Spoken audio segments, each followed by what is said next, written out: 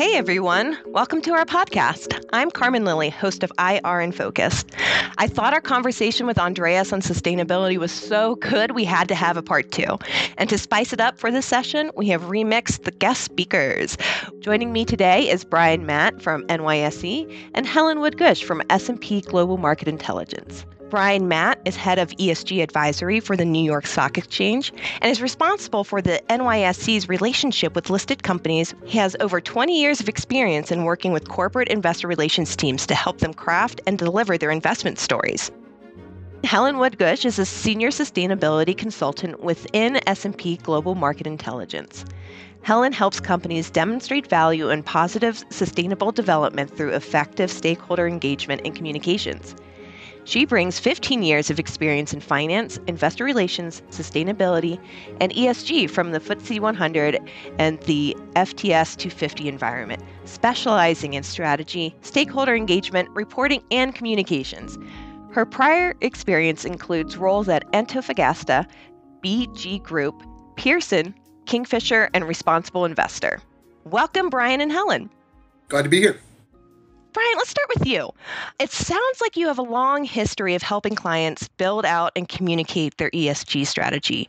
For our listeners and for myself, can you hit the highlights of your experience?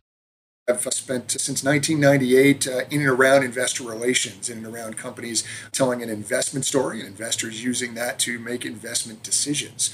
I'd say around maybe early 2010s, I started to notice a lot more companies looking to produce those extra financial criteria that would be used in decision making. Also, investors demanding more of that information. So really around 2015, I started spending a lot more time looking at the match of those investment stories and company approaches. And after that, looking at how investors make both investment and voting decisions for each of those. Then started to build platforms that help match up strategies and stories in each of those cases. 2018, I joined IHS Markit, took a more full-time role working with companies on helping them measure and tell those ESG stories out to investment community. Now at NYSE in 2021, I joined and started working with our entire listed company community across sustainability leaders, across corporate legal professionals, as well as corporate investor relations, really to help that entire community educate and get up the chain. Helen, can I just pass it over to you so you can hit your career highlights? Yeah, no, thanks so much. It's great to be here. I've kind of had the sort of parallel experience that Brian has had. I started off in a mining company as the deputy financial officer there in 2002. And it's my first job. And, listed on the stock exchange in those days, there was a big call for companies to start disclosing non-financial information. The company I was with got into the FTSE 100. All of a sudden, my life changed. We had a lot of investors that owned us. So I was focused mainly on the buy side. I was the IR manager at that point, and it was pretty much my job really to service the company in terms of telling its story from a financial and non-financial perspective. When I was in this role, I built up the sustainability strategy, the disclosure frameworks, the governance strategy. Then I left and went to Cambridge University and did a year studying sustainable business. And since then, I've been working pretty much across the piece, working with a lot of different companies from different industries. So I'm very much focused from the corporate side. I've worked with BG Group, Pearson PLC, Kingfisher PLC.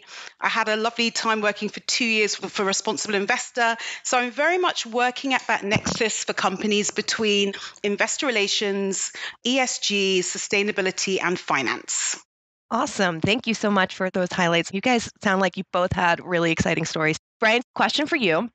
I was reviewing your profile, and it looks like you're in a very unique position over at NYSE as the head of ESG advisory. How has involvement from exchanges evolved over the years when it comes to sustainability initiatives? Today is a lot of different ways that exchanges help companies. I guess one from another piece of our business at ICE, we have an environmental futures business that again discovers prices, just this time in the carbon space, in both compliance and in voluntary markets. By bringing together buyers and sellers of futures, you start to develop what is the appropriate price of carbon that can be used by companies to help make decisions that involve those carbon externalities. So a lot of different ways that exchanges can be involved in that process. But it all really boils back down to how do you make it as easy as possible for public companies to tell that story and be as transparent as possible to investors. Something that Andreas and I talked about previously in the first ESG podcast was that transparency, and really how that transparency helps facilitate the capital market. So it's right in line to how you're speaking about how NYSE helps and can be leveraged as a facilitator for that transparency. Helen, I'm going to switch over to you here. So increasingly, there are supporting entities willing to help and guide, push corporate issuers along when it comes to reporting and disclosure, very similar to what Brian just went over and how NYSE helps corporate issuers. What is a key indicator or sign that a company might need help or a helping hand and external support when it comes to collecting and disclosing and increasing transparency when it comes to sustainability? Something that unites all of these companies is the fact that we have a lot of ESG regulation coming down the track. In terms of which companies need a helping hand, all companies will need a helping hand. We're basically about 7 years away from achieving our UN sustainability goals. We have a lot of pressure with net zero targets, and companies are really under the cosh. And that's from your large, as I call them, green giants like Chevron and Coca-Cola, and those companies that have been doing things for a long time, down to small companies which, have fewer resources. I mean, in terms of the key indicators, so for a big company and a small company, there are different kind of indicators that we look to. So ESG regulation unites all of them. But then we're seeing a lot with the larger companies that have a lot of stakeholder influence. There's a lot of pressure on them to produce new targets, new strategies. A lot of them have new chief sustainability officers. Typically, when I see those changes, often they come via press release, or you might just read them in the normal media. Those are the companies that will be looking for a change. They'll be looking to have a look at their own disclosure, benchmark themselves to find out what their ambition is, reposition who they are and what they want to be in the future. So often, with those larger companies, that can be the catalyst. With some other kind of indicators that I see, sometimes that can be sector driven and sector led. So, where you might see some regulation or some focus for particular industries, for the heavy emitters like oil and gas companies and mining companies, we've seen a real push for TCFD and this sort of global governments adopting climate disclosure. So typically with these large emitters, we're seeing them looking for support on how do they respond to TCFD regulations. Similarly, here in the EU, I'm in London here, we're not in the EU anymore, but I'm in London here, kind of in that region. And there's a lot of disclosure coming down the track around human rights and supply chain. And so that will hit every multinational that has, these complicated supply chains. Lastly, often we see the teams can be quite small. Sometimes I see teams where you have an ESG manager, a sustainability officer with analysts to help, and those are the lucky ones. Typically what you might see is a CFO, possibly with IR helping out. Often there isn't a dedicated resource that really has the time to kind of take a hold of disclosure, improve it, look into what's coming up next, and really try and bring a cutting edge approach to leading that disclosure for a group. Companies and sectors that have a wide number of different stakeholders will have more of an obligation to feed those different stakeholders with the different information that they want. And, typically how we work in S&P with our issuers is, materiality and really helping companies to understand what are the important issues for them and really try and focus how they approach their disclosure is really what we're all about. We understand that, the reporting cycle comes around, the 12 months comes around pretty quickly, I can say. And so we really try and help companies to focus on really trying to feed their key stakeholders with the key information that they need. You gave such a nuanced answer. Most all companies right now are facing some sort of regulations coming up where they're going to be required to report on this information. So it's both a very small micro problem, but also just like very broadly, this is where the market is moving as well. Let's talk a little bit more about disclosure for a moment. While we do see many companies in the current environment, voluntarily disclosing these ESG related metrics, not all are doing some, and some are even kind of pulling or pushing back on, trying to disclose this information. So comparability is still a problem for investors. And this question is for both of you. How do you expect this issue to be resolved over time? There's three different sort of work streams that you think of. Governments or regulators are going to have their own work stream. Accounting firms, officially in the private organization, but having to associate with regulators would be a second. And then there's a group of different NGOs out there that build their own work streams. So I'd say when it comes to the government or the regulatory aspect, in general, I think you're seeing regulators really talking to one another a lot more. IOSCO has been pretty open about the fact that, in SEC, how in your FCA in the UK, the AMF in France, etc., all of those different organizations are speaking with one another. I'd say governments are doing a fairly good job of communicating with one another. The accounting firms are doing a good job of communicating between each other, as well as pointing out places where there really needs to be more detail for an organization to be able to meet an audit standard or an assurance standard. So I think they're pushing forward on all of those fronts as well, trying to produce the best methodology to evaluate how companies are collecting and reporting on data. After that, then you can think about a lot of NGOs that maybe are more specific around a certain topic. We're underway, I guess, when it comes to natural capital, the TNFD structure, Finance for Biodiversity. Some of those organizations are bringing together different types of stakeholder groups to come up with what the right approaches are. I think over time, some of those may be built into or referenced by regulators. The point is, because there's so many different stakeholders here, I don't know that we're ever going to get to one single standard where you can report once and it will work for absolutely everyone. I think there will always be differences. Yeah, I totally agree with you, Brian. I think you're absolutely right. We've seen this harmonization coming down the track for a long time. And for established ESG risks and opportunities, that's great for companies. They have clarity on what they should be doing, what they should be saying, how they need to be saying it. But with this harmonization, we will always see with ESG risks and opportunities, new areas that need disclosure defined, new data methodologies. So to give you an example, about 5 years ago, plastics really came onto the agenda and everyone was running around about single-use plastics and everything. And so there's been a big push globally to come up with some standards around plastics and, how companies should report on that, particularly within their supply chain.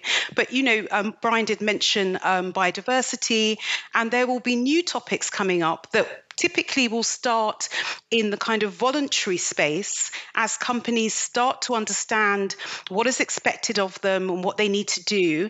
And then global governments are doing a great job, as Brian said, in kind of taking up their responsibilities to set frameworks. So I think we're not going to get away from this voluntary area, because as we're learning more about what our ESG risks and opportunities are, we will start to put data methodologies around this.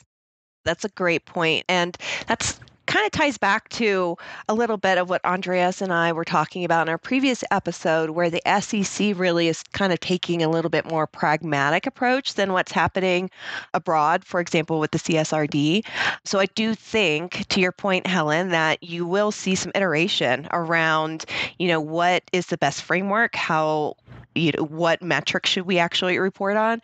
And then, the folks that are out there voluntarily offering up this information probably will be on the forefront to, on upcoming regulations, right? They're saying, hey, we're reporting this because it's important and it's a risk factor, so we need to be transparent about this.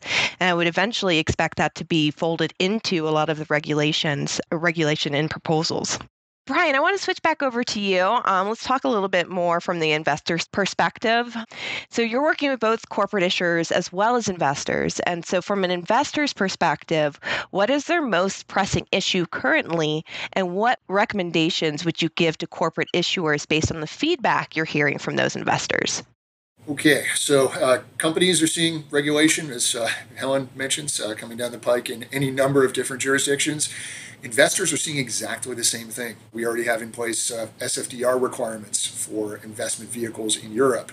UK is working on its own views as to what investment vehicles will have to measure and disclose. And then, of course, SEC has its own proposals that are designed to prevent greenwashing. And the names rule proposal, if you produce an ESG fund, you have to describe what you think is ESG and how you make those investment decisions based on it. So in general, investors are under a lot more pressure today as opposed to a year or two ago to do what they say in portfolios that are using ESG inputs and are marketed as ESG portfolios. So that produces a downstream impact then back into companies. So that means, first off, more investors have to learn to speak the language and learn to use ESG data. Not just the stewardship teams or ESG analysts, but sometimes your traditional fundamental analysts that have just built financial models, built cash flow statements, DCFs, are now starting to incorporate ESG data. We see that from the ICE side of our universe. ICE collects that as reported data, makes it available out into the investment community for a lot of new investors that haven't worked with this data set to start using in their decision. We're also then seeing more investors doing their own work and creating their own views, sometimes even their own scoring systems, as opposed to just using a simple outside rating or an opinion that isn't necessarily something that they can have complete disclosure around or have the full methodology around. Also, what it does is, as you have more requirements baked around the portfolios, it also means that investors are much more likely to, if as a company you haven't disclosed something, they're much more likely to need to model it or estimate it. So if you don't disclose your carbon footprint, the investor is much more likely to need to model one for you. Therefore, there's a better chance now for companies to own their own story and to be able to influence those decision makers. Phrase I hear consistently as I talk to sustainability leaders is sometimes we're training analysts how to analyze our company. That's a positive for companies. That's a great opportunity for them to be able to take what they've built in terms of their disclosure and sort of mold the analysts as to what to look for out there.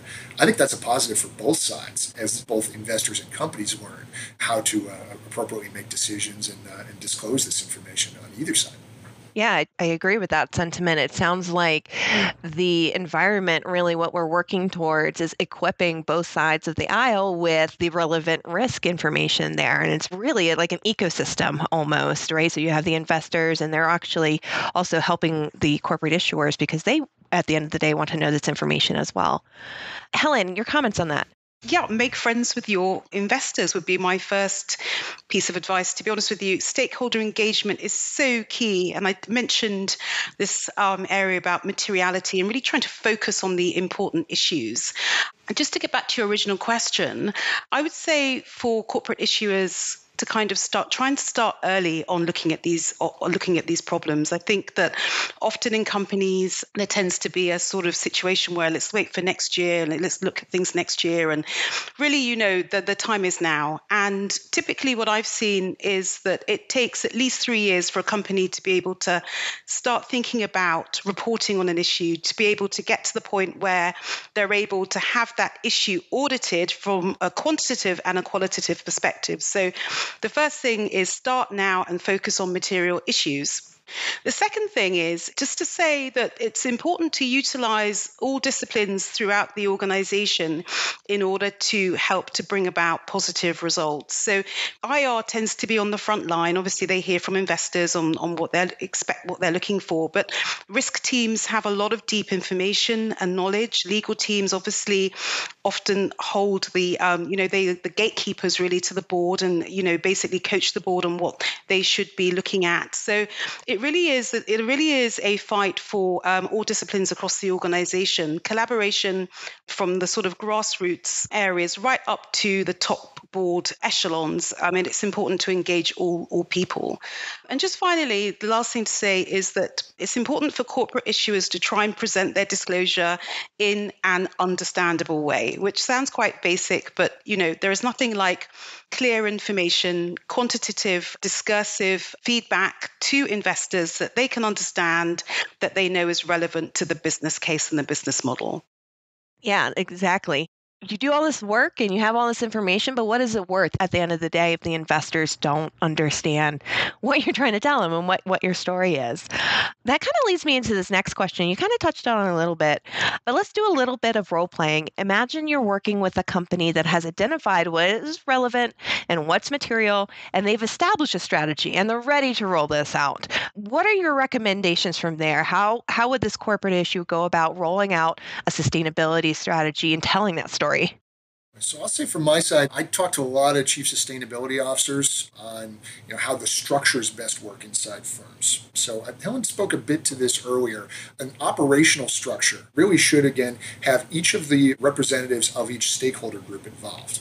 So investors, if you're a public company, investors are a very important stakeholder. You'll want to have your investor relations team involved. Employees are an important stakeholder for every company. You'll want to have your HR team involved. Government affairs, if you're a regulated entity, you'll want to have the government affairs team in the room, and even different across different business lines. You'll want to have those folks involved. What that does is it lets the strategy then be driven by all the folks that have to communicate it out to the stakeholder groups. Make sure it really has to be one message across the firm. The other thing I tend to hear, and this comes up a lot more when it comes to no sustainability team ever has enough resources to be able to meet all of the demands. A lot of these are net new demands over last year. But I have found a lot of companies talking about really finding talent and interest in working on sustainability issues across the entire enterprise, sometimes in sales organizations, in business organizations, sometimes folks becoming local experts on sustainability in a particular part of their business. There's a lot of ways to harness talent in different parts of that business and try to bring those folks in also into that same structure to make sure they're able to tell the story out, but also be the ears, not just the voice of the company. Don't underestimate the interests that exist in sustainability out there, because there's plenty of it from especially the younger generation that wants to be involved in these issues. After that, those folks can then become a sort of a voice out to the market for that type of message as well. So I think of that as the operational structure that works best to bring things out, is doing that central work that represents all the stakeholder groups once, but then bringing it out broadly, potentially using individuals at different levels all across the enterprise too. I totally agree with what you're saying. I think we need the individuals, and we do need all these individuals, everyone's energy kind of focused, signing up to a corporate purpose and really working hard. I think it's the corporate's responsibility to set up really clear accountability structures. Clear internal governance structures are really the backbone and the cornerstone of really enabling an organization to galvanize all that great talent and energy, as I said before, going from the top of the organization down to the grassroots. Quarterly reporting internally through dedicated boards or dedicated groups that are interested in producing the annual report, the sustainability report, delivering on performance, putting together action plans. All of these people need to come together and be able to have some kind of forum to, number one, be measured for the work that they're doing, and also, have an opportunity to go back into the organization and have a sort of iterative process. So internal governance structures are key, and we need to see this amongst the large companies that we have. And I hate to say it, but the audit process. No one likes the auditor. They're very boring. They come along, they take up a lot of time, and it's very expensive. However, knowing that a company is going to be audited, it really does sharpen the mind. And so going for verified data and really trying to present verified, clean data into the capital markets really is something that companies should be aspiring to. I've heard a lot I've done 3 roundtables with CSOs in the last 2 weeks. In each of those, that board oversight discussion and how they relate to boards has come up organically. And I'll say there are a lot of different approaches from companies. Every company structure should be a little bit different, but there's still a lot of feeling out taking place there. So there are some boards that really just don't know the right questions to ask to start with, maybe don't have the right skills. It can also swing the other direction. There are some boards that are very involved, potentially to the point of becoming maybe a little too operational, or maybe starting to focus on things that really aren't material risks for the company. There's a balance there, but that's something where I think learning from each company can really learn from their peers, learn from other experts in the space, learn from others that have presented and brought the company strategy through boards for oversight, come up with the appropriate KPIs that boards can evaluate as well. It does all end up in an oversight process at the top, and the best boards are able to iterate out and find out that this is the responsibility of a particular committee, particular committee members, board as a whole, and know exactly where that oversight goes all the way to the board of directors. Unfortunately, we're running short on time. This was a great conversation. I'd like to close out this podcast with a final word from our experts. What is one actionable insight you'd like IR departments or sustainability officers to walk away with? Having been an IR manager, the one thing I would say is that any listed company is doing probably 65% of what they need to be doing in order to fulfill their requests for investors. I think IR managers can get a little bit more confident about tackling the issues. The fact that we have this materiality aspect when it comes to all disclosure is only a friend. Focus on the key issues and focus deep. You're not in this alone. A lot of other companies are going through the same questions that are in your heads and everyone else in your organization's heads. And everyone is facing these topics, oftentimes for the first time. There's also folks who've gone before you. There's also leaders in each of your industries out there that have been well ahead of these topics. I sometimes think of U.S. companies, sometimes looking to European companies that have been regulated for longer, have gone through assurance processes.